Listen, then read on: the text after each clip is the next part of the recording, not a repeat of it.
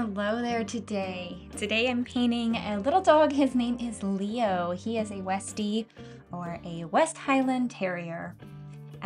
This is an ornament. So because he's a light colored dog, the owner and I opted to go with this dark stained ornament so he shows up much nicer on it. When I paint the light colored dogs on the light colored ornaments, they don't pop as much. That contrast between the light and dark is always really nice.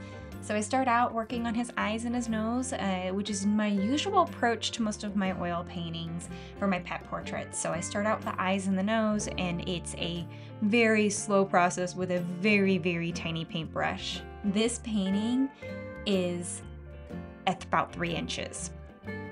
So it actually is an exact 3-inch circle. I make all these ornaments myself, and I use a 3-inch circle like saw on my drill press, and I actually cut all of these out, sand them down, and then stain them and prep them for paintings.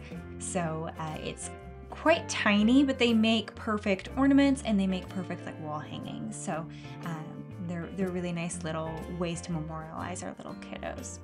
So this is Leo, aka Puppy Doggy, and he's a white dog, and white is a challenging color for some people. I find white to be really fun because it is so many colors. And so you can see here, I'm pulling in these, pinks and purples and blues and greens into the white, and it makes it so much fun, and I really enjoy painting white animals, so bring them on. I have shown the reference photo a few times. This owner did send about 5-6 images of Leo, and they varied in quality and even like looks. There was some where he was sleeping, and there's just some that he wasn't quite looking at the camera the way I wanted to capture him in a portrait. But because they provided so many photos of him, I was able to kind of look through them, study them, kind of get to know his personality a bit more and get to know him, and take one that was my favorite, and I went ahead and kind of like tilted his head down and made the position a little bit more of like a portrait type position, because we know most times our dogs won't sit for a photo and sit perfectly and looking at the camera, so sometimes we just have to make do. And I'm really happy with how that turned out and how he no longer had that appearance that he was looking up at the camera. He now has this appearance that he's sitting there and he's looking at you and he's in the room with you, which is really cool.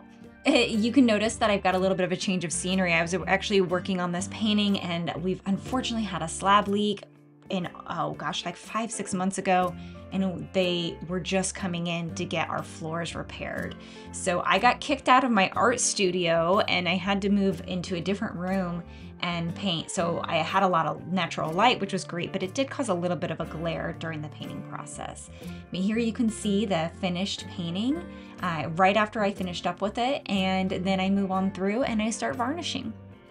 When I varnish, I use Gamblin's Gamvar, and then I go ahead and go through when that's done, and I make a little name tag for the back, and I just use the metal hand stamping technique for that. And here is the final painting. I hope you enjoy.